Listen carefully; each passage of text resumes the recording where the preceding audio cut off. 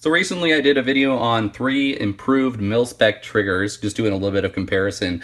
Those were the ALG QMS versus the ACT versus the BCM PNT trigger. I know there's a lot of questions on triggers, so I tried to cover those 3 in one video. I'll put a link to that below. You can check that out if you need to. But in that video, I did not do a comparison between a standard mil-spec or mil-spec equivalent trigger next to one of those improved mil-spec triggers. The main reason for that being is that I don't use any standard off-the-shelf mil-spec or mil-spec equivalent triggers in pretty much any of my AR-15s. I didn't dig too deep, but I don't think I own a single one anymore. If I do, it's in a parts bin and not on a rifle.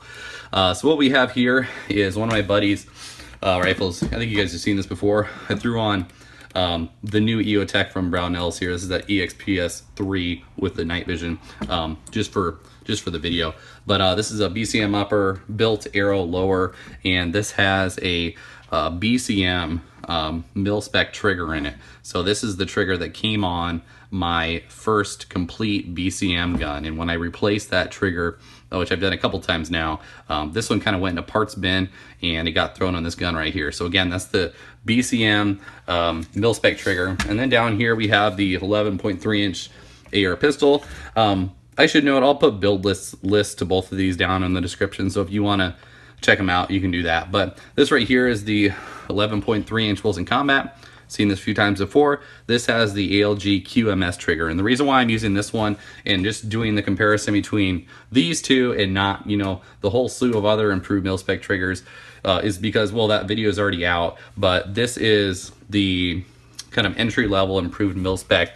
The ALG QMS is usually around 40 to 50 bucks. I think I want to say like $49 even is the going rate for this trigger. So of the 3 I mentioned, it's the cheapest of the 3, so it's going to be probably the closest comparison to something like this, but even then it's still a pretty good step up, which I'll show you here in a sec. So I should note that if you guys are interested in jumping up from a trigger like this to an improved trigger like the QMS, PNT, whatever, check out the sales that they have online, usually around like President's Day, 4th of July, Thanksgiving, Black Friday, Cyber Monday, Christmas, and New Year's. Those are really good sales, and that's really where you're going to save some money. So if you're interested in building an AR or putting it together and you're not worried about completing it in some certain time span, I would check the sales around those times, because these triggers will drop below their normal price by quite a bit sometimes. So get on those newsletters and stuff like that. So anyway,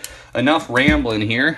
Let me flip these guys over, clear them real quick here, and I'm going to show you these up close as I can in the camera, so you can get a good idea of what the trigger pull looks like, and maybe even a little bit of an idea of how it feels. So again, these are both cleared, so no issues there. I'm going to go from safe to fire, and I just want to demonstrate a little bit of the creep. Again, this is the standard mil-spec trigger that comes on a BCM gun. Now there's going to be a little bit of variety going from air quote mil-spec trigger to mil-spec trigger. Mil-spec is a term that kind of gets thrown around a lot. A lot of times it's incorrectly. There's variance in these service rifle mil-spec triggers going from rifle to rifle. So generally they're like 6 to 8 pounds. I don't have a puller gauge, so I can't really weigh this one, but I can really show you guys the creep and the reset and stuff like that. So anyway, these are pretty gritty.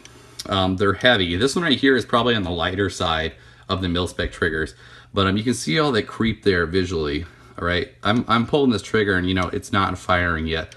So let me pull it up. Okay, see, it still didn't fire. Just there it did. So I'm holding it to the rear, and then I'm going to show you the reset. It's a pretty long reset. You almost have to go all the way out. Let's do it again. So you're almost all the way out. Let's pull that trigger one more time. See all that creep? And reset one last time.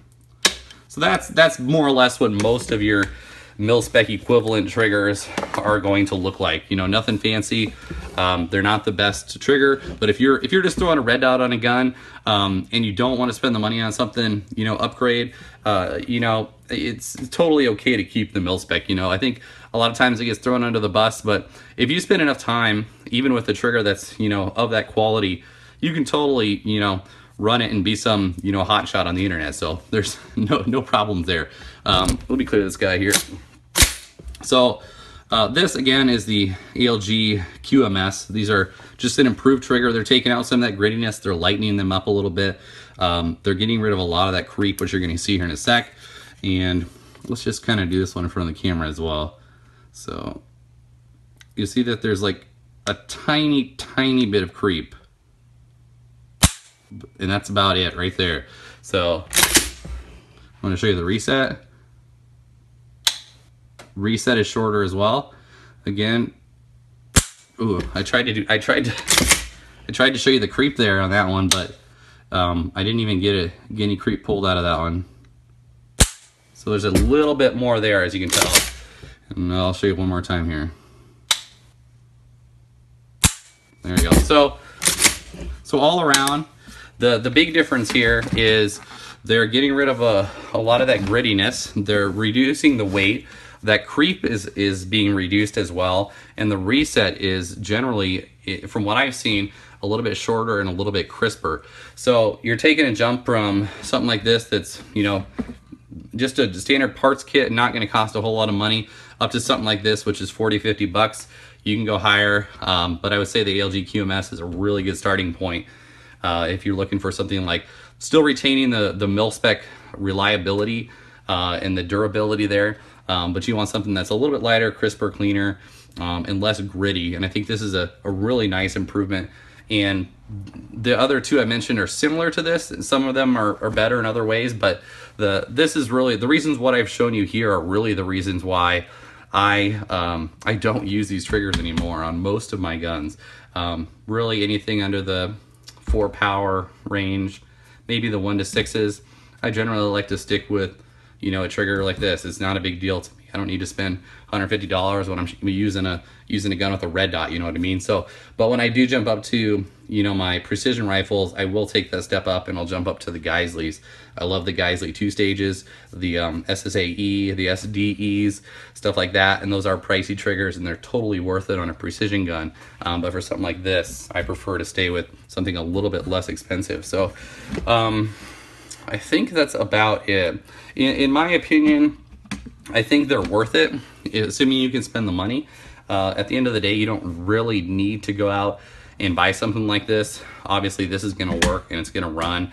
You're just going to have a little bit better results with something like this. If you want something that performs better, you're just going to need to spend a little bit more time to get the performance out of this as you would something that's better. You know what I mean? So you can still shoot well with this, especially when it comes to something as precision oriented, which red dots aren't as something like this with the Mil-Spec trigger. So, you guys got any questions?